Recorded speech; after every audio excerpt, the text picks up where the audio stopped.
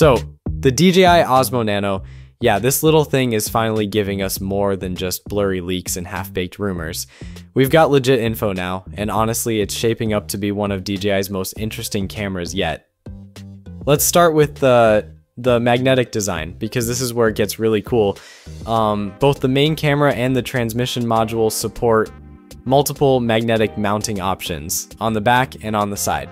It's similar to the DJI Action 2's modular approach, but this one looks way more versatile, especially with its bi-directional magnetic attachment. That means you can switch setups super quickly while filming. So what does that actually mean? Well, if you remember the DJI Action 2, its magnetic connection wasn't a flippable system. The main camera and accessory modules, like the front touchscreen or power module, only connected in specific orientations, front to front or front to back, because the polarity was fixed. But here's the difference.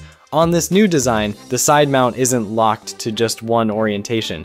You can literally flip it, and it'll still attach magnetically. In other words, the sides can switch magnetization so the camera snaps on in either direction. That's clever, because it lets you reconfigure instantly without rotating the mount or grabbing an extra adapter. You could switch from selfie mode to forward-facing in seconds, just by flipping how it clicks into place. Now, built-in storage, 64 or 128 gigs, this is a big deal. Most action cams still make you rely solely on SD cards, and we all know how easy it is to forget one at home. With the Nano, you always have a backup ready to go, but you can still pop in an SD card if you need more space. Honestly, that's the kind of safety net every action cam should have. And then we've got accessories. DJI clearly wants this camera to live on everything. Headbands, chest mounts, magnetic clips, lanyards, you could mount it on yourself, your dog, or even your fridge if you really wanted to. Plus, it's backward compatible with Osmo Action accessories, so if you already have some lying around, you're good.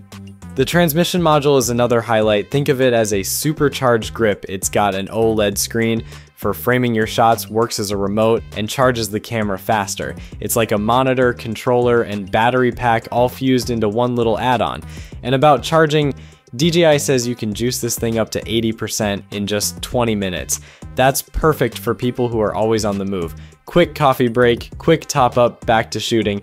As for price, the Nano is expected to start at $369 for the 64 gigs version and $399 for the 128 gigs one. These numbers have been floating around in online shops for a while now, and they line up exactly with the Insta360 GO 3S. Only catch? We still don't know if this one's making it to the US. With DJI's rocky situation over there, it's a bit of a mystery. But hey, if it does land, it's going to be one of the most exciting pocket cameras of the year. With that said, we are at the end of this video. Thanks for watching. Peace.